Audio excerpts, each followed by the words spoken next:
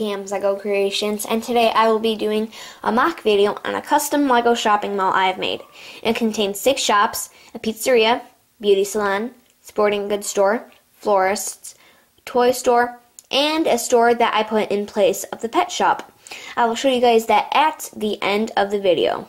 And there is also a walkway that leads between all of the shops. It is all the way down, but with something else at the end. So let's take a look at the left side of the mall. Right here is the sporting goods store.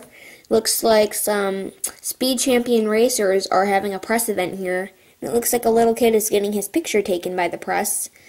He's going to be happy that he's on the news. Then there are a bunch of other people that are just watching the event.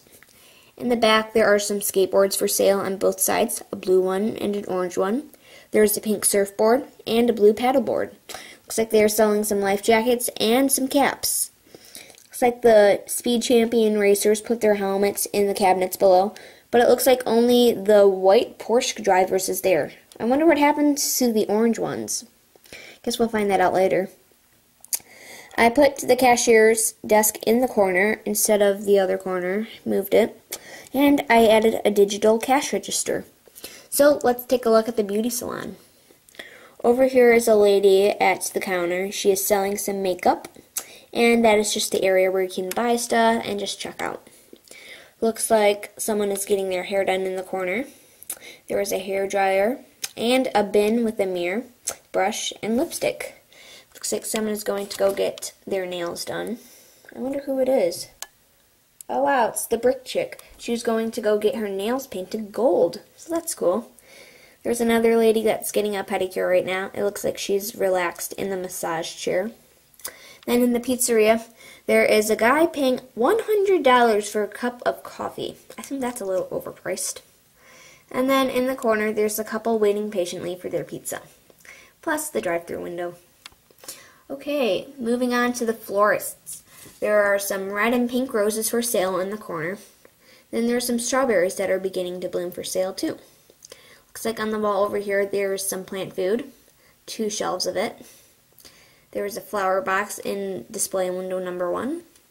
Then there are some windowsill display stands in the window display number 2. There are a bunch of bouquets in the middle, and it looks like a guy is going to get one for his wife or someone that he maybe is going to propose to. So that's cool.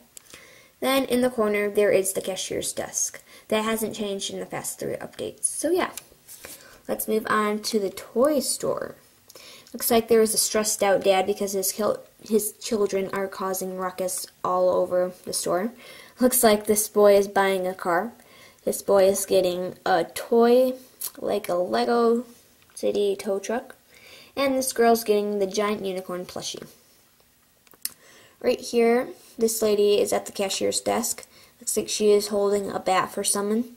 Maybe they just wanted to save it until the next time they came because they really wanted it. I don't know. Then in the final store over here is the Lego doctor's office. This has 2 desks. Looks like a lady is paying for her 3 children, but there are only 2 there. The other one must be in the doctor's office over here. Looks like a lady is checking his pulse.